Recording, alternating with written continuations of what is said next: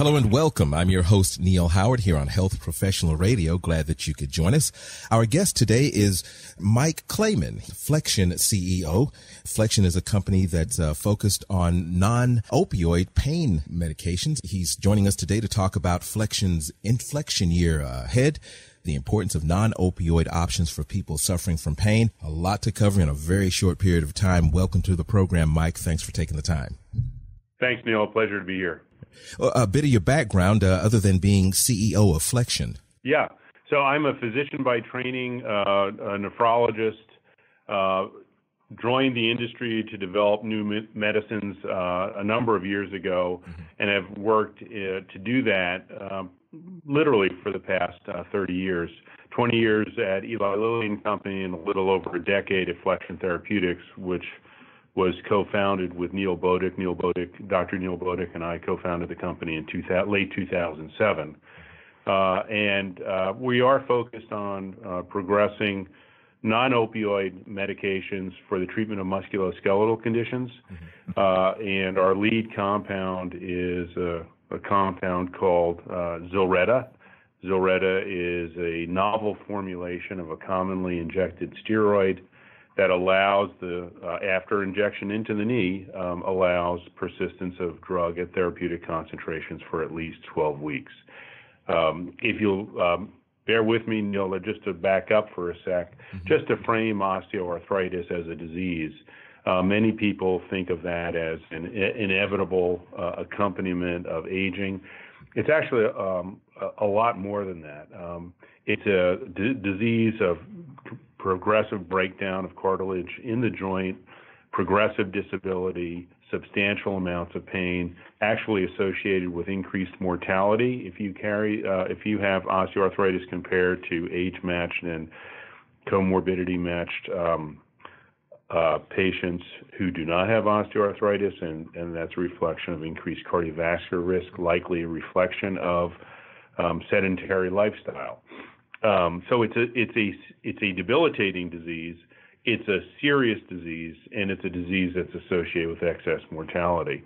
Treatment options are limited. Oral treatment options, starting with things like Tylenol, or then going to Advil and other oral agents, are limited. They're limited in terms of options and in terms of efficacy. Many patients, as they progressively exhaust those oral treatment options, can be put on opioids, which is really, I think, by almost any standard, an undesirable choice for a chronic condition like osteoarthritis. But 40% of Medicare patients, for example, who have osteoarthritis are prescribed opioids. And in addition to the oral medicines, there are medicines that are injected into the knee for the treatment of knee pain related to osteoarthritis. Two classes of drugs, one steroids, one hyaluronic acids. Steroids have been around for 60 years. They're commonly referred to as cortisones, et cetera. None of those are formulated to stay in the joint for any period of time, so following injection, they flood out of the joint. And as a result, the pain relief that a patient obtains, which is typically pretty good, fades after, on average, 2 to 4 weeks. And the hyaluronic acids barely separate from placebo in controlled clinical trials. And recently, the American Academy of Orthopedic Surgeons came out in their guidelines indicating that they could not recommend their use for reasons of their words, lack of efficacy. So we saw a real opportunity here to address the unmet medical need associated with steroids, reasonably good pain relief of limited duration, and by convention, steroids are not injected any more often than every 3 months. And so a patient would go to their physician, get a steroid injection, get good pain relief, go back after a month and say, I'm ready for my next injection. And the physician would say, come back in 2 months. And that's not a very satisfying experience. Long story short, we formulated a commonly injected steroid and demonstrated through clinical trials in close to 2,000 patients that Zilretta is associated with rapid, substantial, actually greater than what we've seen when you look at the totality of the data. We believe greater than what's seen with the immediate release steroids that are out there.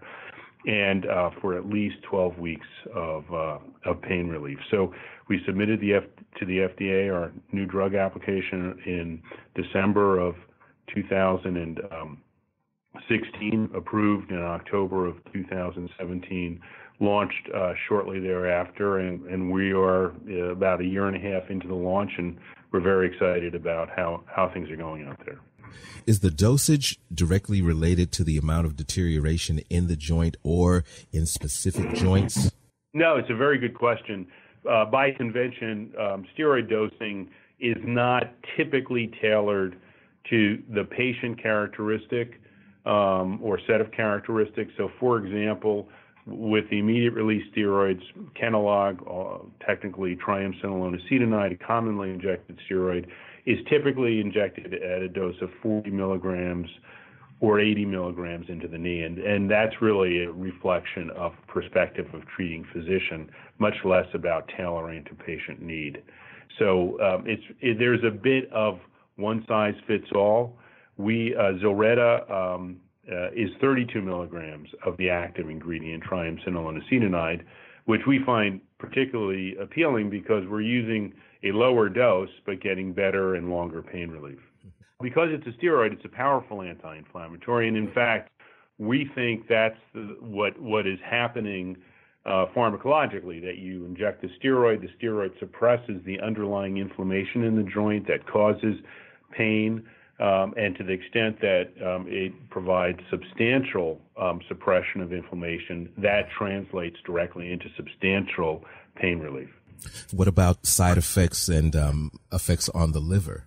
Well, it turns out one of the advantages of an extended release steroid injection into the knee joint like Zilretta is that it slowly pays out the steroid from the formulation in the joint. The joint's only a couple of teaspoonfuls in volume, and so you don't need much drug in the joint, absolute drug in the joint, to create an effective concentration. That drug, once free in the joint, then moves into the bloodstream, but moves into the bloodstream at very low levels, vanishingly low systemic exposures. That's in contrast to the standard steroid injections, which are not formulated for extended release. So you put the full 40 milligram dose in there, and within hours to days, the drug has left the joint. And what that translates into is substantial plasma concentrations associated with the standard steroid injections. And what that then translates into is hyperglycemia in diabetics. So a diabetic patient, and 20% of patients with osteoarthritis have diabetes, who gets an immediate release, a standard steroid injection, and then has that steroid flood into the bloodstream, that steroid will counteract the action of insulin, and that becomes the basis for substantial increases in blood sugar.